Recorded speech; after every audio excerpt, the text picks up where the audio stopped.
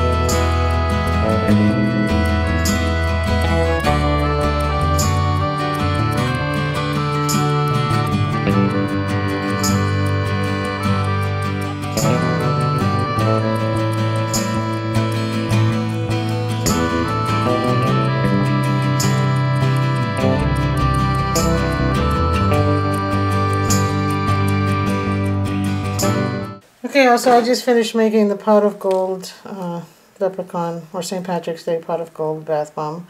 I think I overestimated how much I needed, so I still have a lot left over. So what I did is I just mixed the yellow and the green together. And what I'm going to do, and it's still wet enough where I can still manipulate the bath bomb.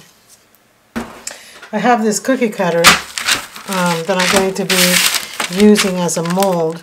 Now I've been trying to make shower steamers with this, and I cannot get the stem to stay on the shamrock. So what I'm going to do is I'm just going to create the shamrock without the stem, or as much as the stem as I can, but that way I don't waste product. And I'm going to add jojoba beads on top of it.